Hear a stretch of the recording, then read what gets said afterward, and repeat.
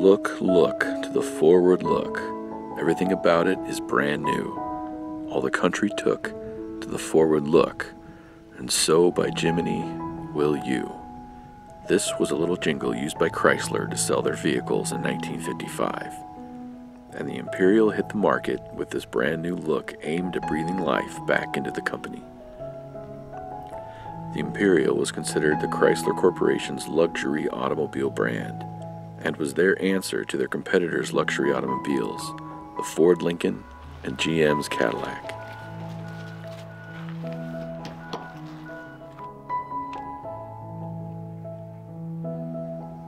Imperials had been around since 1926, but were always part of the Chrysler brand.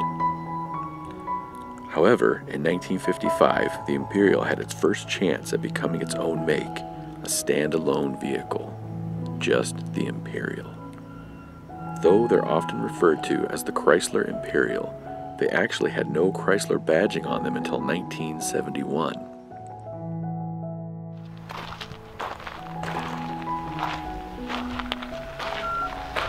Look at this little detail here, the key, where you put your key. Got a little guard where you put your key in. You don't see that anymore. This one's doors don't open. That's all right. The door handles are sitting on the dashboard. They sported a firepower V8 engine in Chrysler's first generation Hemi. A PowerFlight automatic transmission, power brakes, and power steering were standard. And some of them even had air conditioning.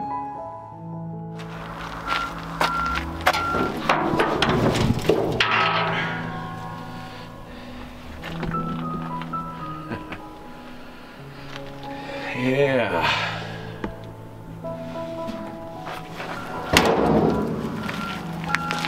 For a while, Imperials were often considered superior to and more expensive than a Cadillac or a Lincoln, but they never actually sold very good.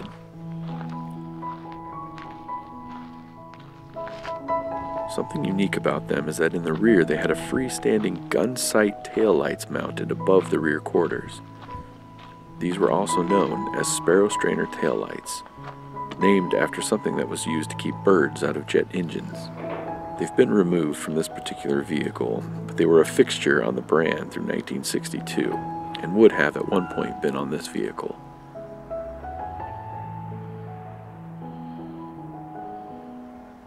The 1955 Imperial saw improvements in shipments from 5,761 cars in 1954 to 11,432 at the end of 1955.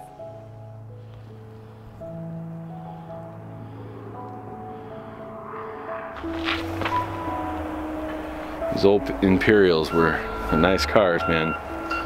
You could tell. These old triangle ventilation windows. Something unique about these Imperials, I think anyway, is of course I already showed you this here, the little keyhole protector, and then look how these doors open, right? Like how do you open that? How do you open that? You push this down, that pops open, and then open. So cool. It's got that old car smell. Okay.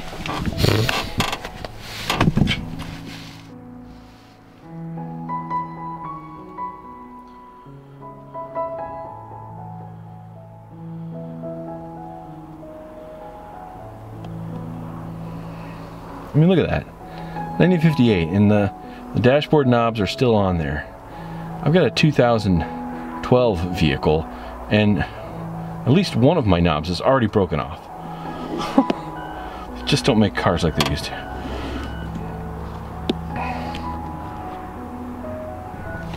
It's still open. Glove compartment. Amazing.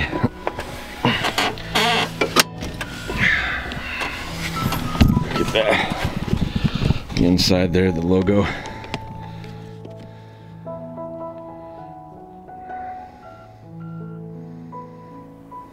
Imperial Living like a king driving one of these things back in the day. King of the road. Imperial. Imperial logo everywhere. In April of 1955, Chrysler and Philco announced they were developing the world's first all-transistor car radio. Chrysler Corporation and Philco recently broke the news of a startling new development in car radios. Phenomenal surface barrier transistors result in an auto radio that doesn't heat up and that has no tubes. And it sold as a $150 option a year after this model. Check out the horn.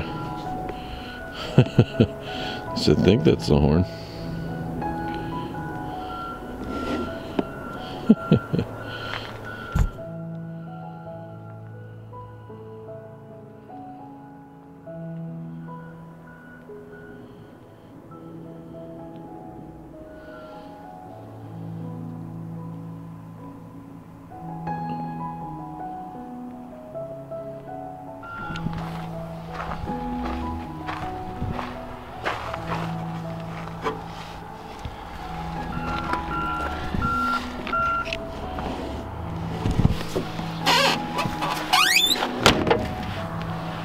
Chrome parts still shining after all these years. A little spit shine, that chrome would look brand new.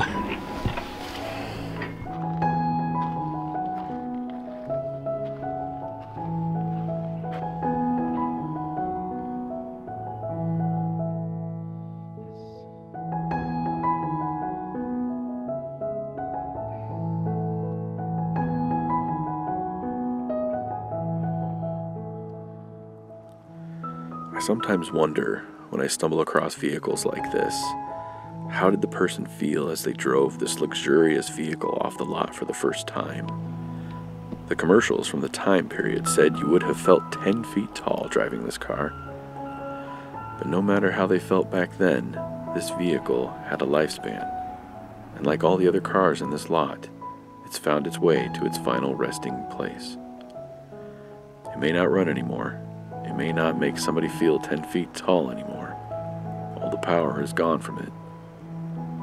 But in the quiet of the junkyard, in the stillness of the fall day, I found it to be simply beautiful. Just like somebody else did when they bought it and drove it off the lot 63 years ago. So look to the forward look. Everything about it is brand new. All the country took to the forward look, and so by Jiminy will you.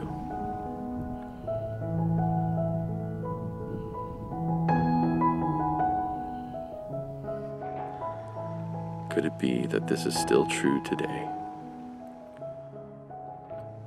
So thanks for watching this episode of Matt's Rad Show.